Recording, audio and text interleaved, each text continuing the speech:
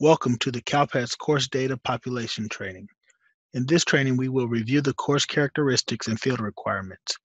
We will also discuss common procedures and best practices related to the course section enrollment or course section completion submissions. Today's training will prepare you for the Fall 2 or end-of-year data collections. CSIS has developed a new training model. We are hoping to provide more segmented organization to our training that allows for more specific topics and concise delivery. Rather than information dumps lasting 3 or more hours, we hope to provide training in half that time with less content, but more relevant information and instruction. Today's training, Course Data Population, falls in line with the Fall 2 data population trainings. It will prepare you for Fall 2 and End of Year 1. The target audience for this training.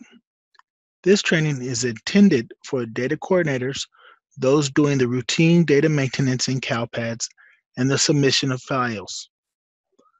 This training will also be very beneficial for those of you who are new to CalPADS reporting.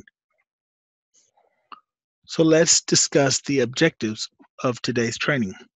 We first would like for you to be able to identify the course data requirements and complete the Fall 2 and end-of-year data submissions. We'd also would like for you to be able to prepare for the submission by populating your local SIS with the required data. An additional objective is for you to be able to perform the submission process through online maintenance or a batch file upload. And lastly, we'd like for you to resolve errors required for the submission.